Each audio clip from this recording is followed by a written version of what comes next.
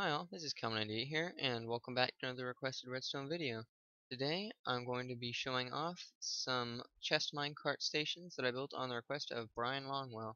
So I'm going to go ahead and get started on that. So I've got two of them set up right here. I've designed two different stations. They both do different things because that's what he requested. He wanted two different stations for the chest minecarts.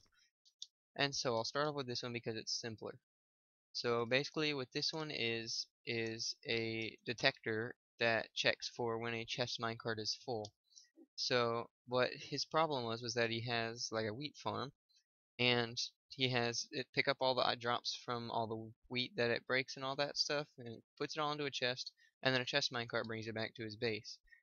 But the problem is the minecart goes back and forth all the time, and it can cause lag and stuff like that. So what this thing does is waits until the minecart is completely full and then releases it. So when the minecart comes here, the farm will generate stuff, and then I'm sorry about the spinning mouse. It's just what happens when I record, as I've said before.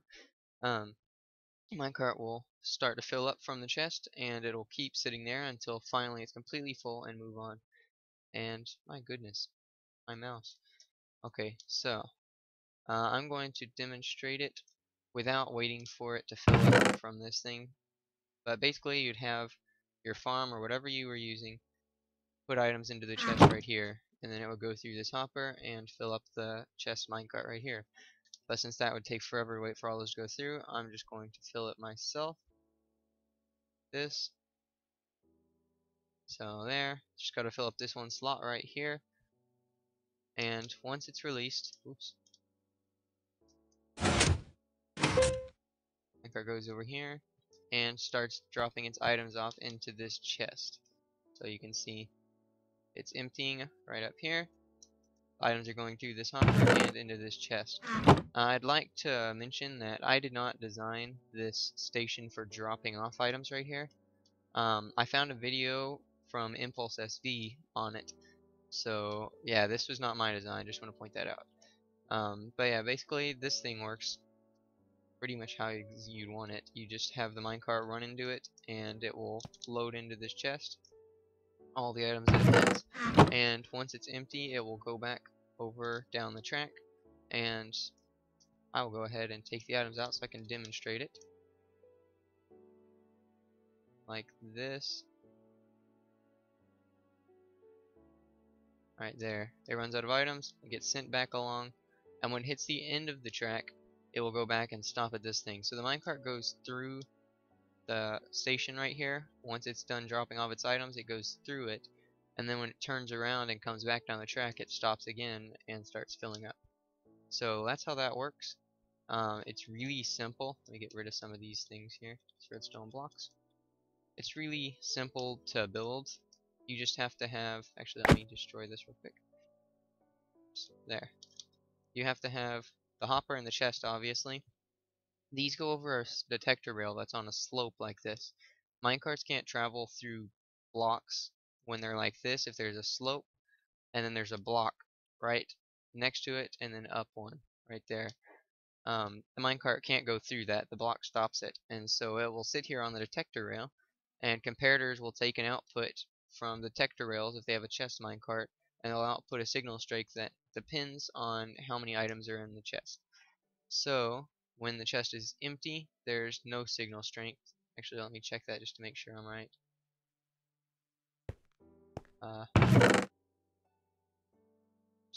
Sorry, gotta remove all this stuff. Okay, there. So it runs in here. Yes, no signal strength, and then as it starts getting more items, it outputs signal.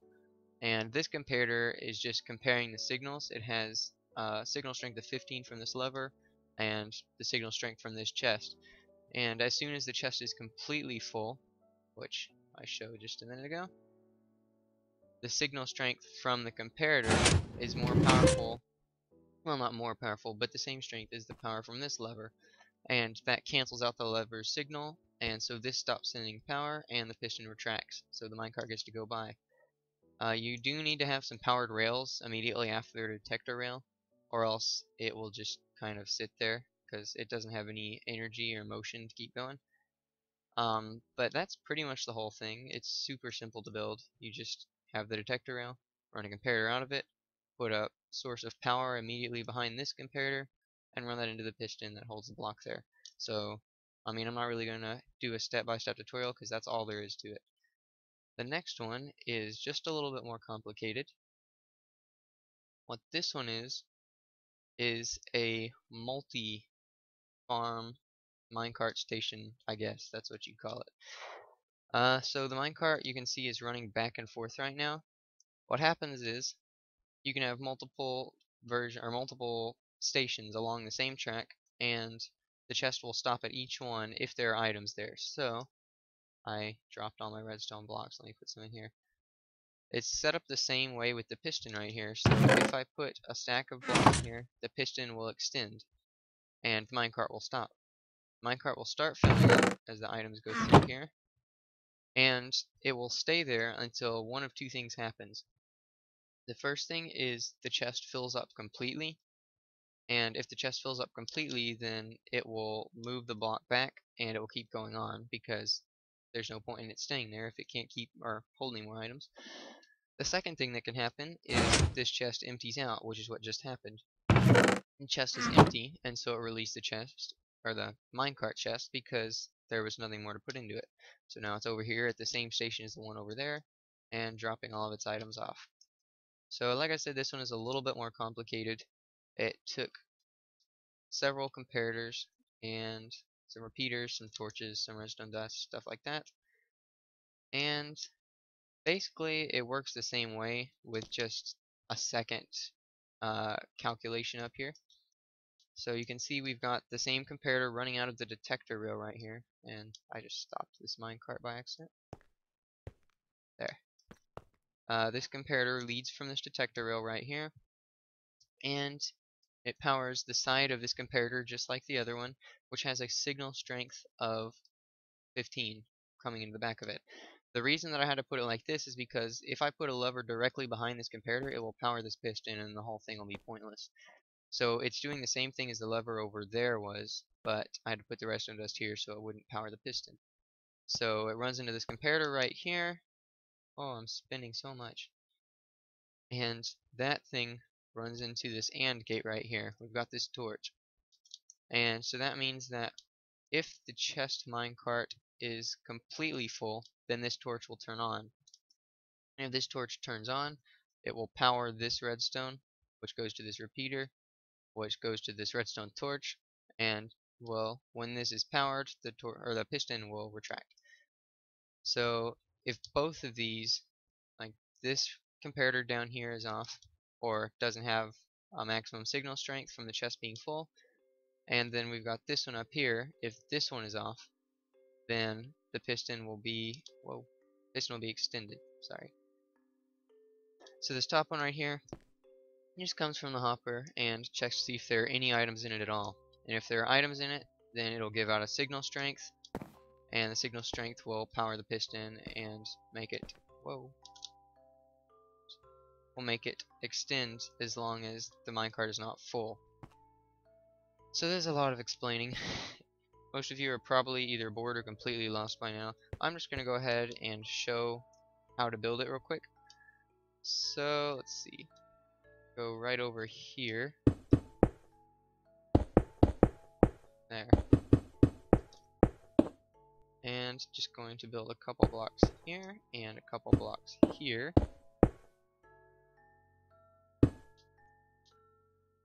Grab the rails.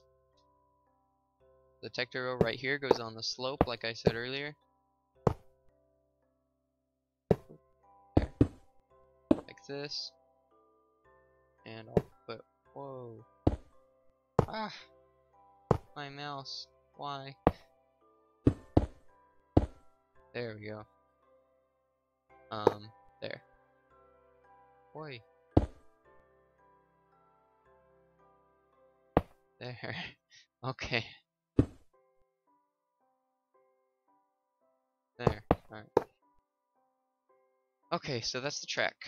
Next, gotta get the comparators. So you just put that right here. Run the comparator out of it. Whoa. run it into another comparator's side, right click that so that it's in comparing mode, I guess. I don't know what the official name for that is. And you want the block behind it right here. I'm very sorry about all the spinning. There's not really anything I can figure out to do about it. Oh, so here, redstone dust with lever, and I cannot stay still.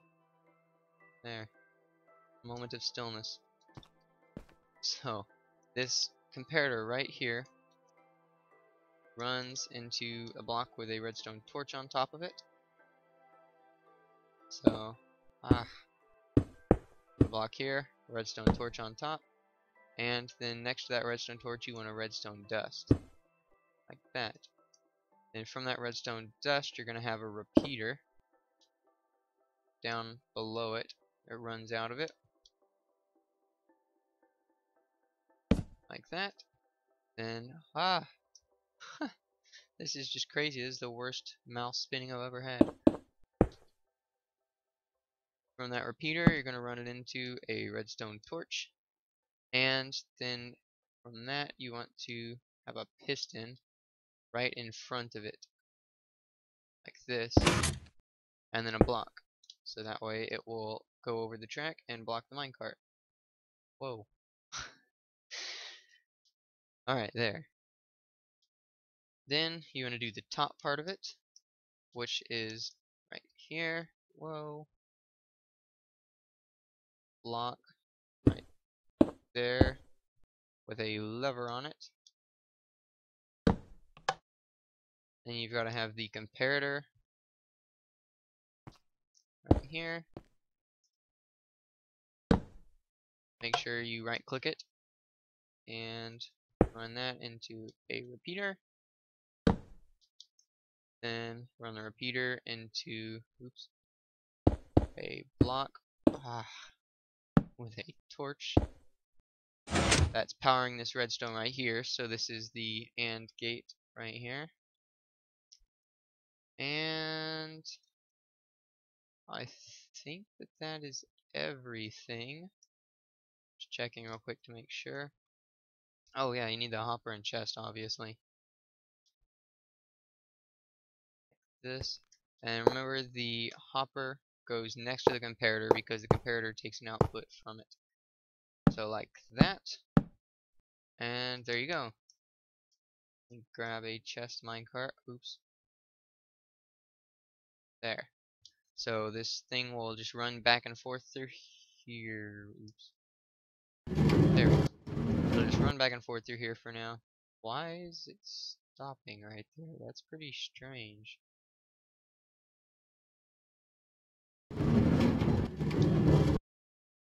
Huh. No idea. Like a bug or something. Let's see, do this. Sorry, I just gotta test this now. Let's still do it. Oh, there. Now it works. Huh. I do not know why that did that. Anyway, you can do this with, I mean, any item works. I've been using redstone blocks as a demonstration. You can use anything you want to. Sticks. Here. So yeah, you just throw some sticks in here. And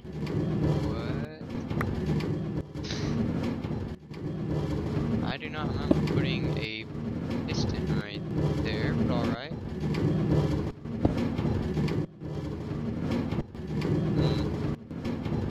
I'm just really not even paying any attention. Oh well. So there, the items are going into the minecart because the minecart is not full and there are still items going through the hopper right now. And let's see, is there any? Okay, it's almost done. The hopper's about to be empty, and then as soon as it runs out of items, just minecart keeps on going. And fill this up with more sticks. And stuff. And then I'll fill the chest up.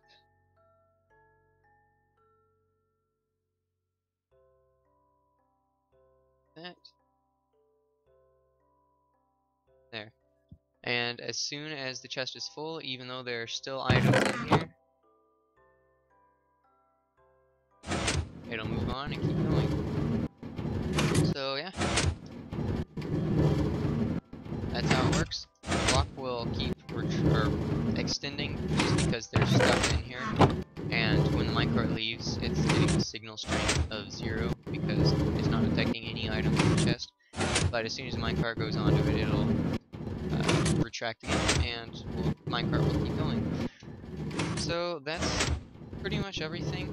Oh yeah, you might want to put some blocks right here like I did on this one, next to the piston, just to make sure that something doesn't happen to have perfect timing and the piston pushes the minecart off the edge. It's possible, it's very unlikely, but if things line up like pretty much exactly perfectly, then it can happen. So you may want to do that just in case. It's only a couple blocks, and that should do it, just putting them right there. Another thing is that this design may not work perfectly if you have farms of different types, like that generate different types of items, because it detects when the chest is completely full. So say you have a wheat farm at the beginning of the track, it fills it up with a half stack of wheat and then moves on to a sugarcane farm, and that fills it up. I mean, the chances of this happening are very slim because you'd have to have like a gazillion items getting dumped into this chest, because it just keeps on going once it takes all the items from the place. You'd have to have a whole bunch of items waiting. But yeah, if you have, actually a better example would be, you have like the chest filled up all the way except for one half stack left. Every slot is completely full except for the half stack. Then it moves on to a sugarcane farm and it's already full of wheat. Well, the sugarcane farm station would detect that there is still some empty space because of the half stack of wheat that's not been filled up yet. And it would also detect that there were still items in the station waiting to be dropped off, but it couldn't put them into the chest because there's a half stack of wheat in the way, and you can't put two items of the same, or different types, sorry, two items of different types in the same slot, obviously. And so the chest would just get stuck there forever. The chances of that happening are very unlikely because, like I said, you'd have to have like one farm dump into the chest, like almost all of it, like fill it up almost completely. And the way this is set up, that shouldn't happen as long as you're not generating like a gazillion items per minute. But anyway, besides that, I think that's everything that I've got to say about this. Two nifty little stations you can use. Oh, and I don't know if you noticed, this played a sound earlier when the chest stopped here.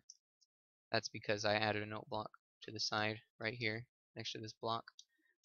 Oh, and also, if the hopper on the station here, like the chest fills up and items back up into the hopper, then the chest will stop. So you have to make sure you do something with the items so it doesn't get clogged up like that and the whole thing freezes up. But anyway, I've said it several times now. That should be pretty much everything. I hope you enjoyed this video, or it was helpful to you, or both, preferably. And that's about it. Thanks for watching. Bye.